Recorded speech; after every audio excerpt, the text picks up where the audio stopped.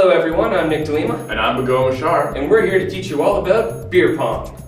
Beer pong was invented in ancient Greece to help young Athenian boys get more comfortable with older Athenian men in places like bathhouses. They would engage in a game known as wine discus, which they would all play together while sitting in the bath.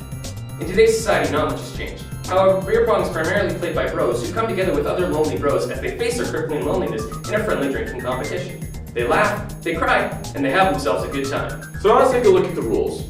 First of all, you're going to need a long-ass table where teams can face off against each other on either side. Teams can be made of 1 or 2 people, depending on how said bros are gathered that night. Each team will be given 6 red solo cups that are arranged in the shape of a triangle, and 2 beers will be split between the 6 cups. And this is where it gets interesting.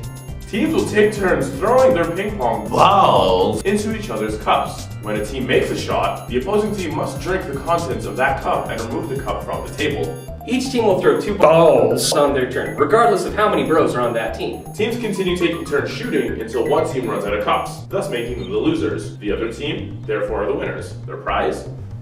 They get to finish their beer.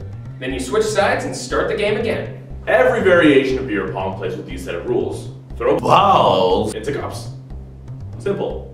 Different groups of people play with different rules, so why don't we cover some of the more uncommon ones? First up, the rearrange. During each game, each team is allowed to ask the opposing team to change the current setup of the cups into a new shape of their choosing. You're allowed to do this so that you may give yourself an easier target when taking shots. Teams generally want to keep the rearrange until later in the game when it becomes more beneficial to use. Once you've used a rearrange, you cannot use it again. The second rule we'll discuss today is balls back.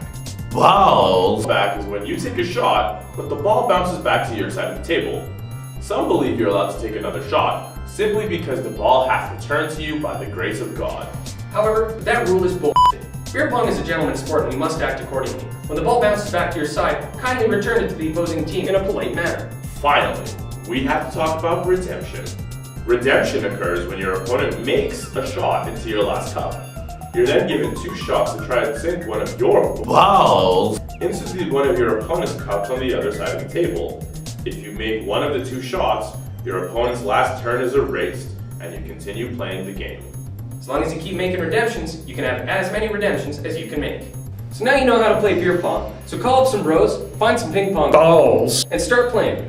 And may the balls be forever in your favor.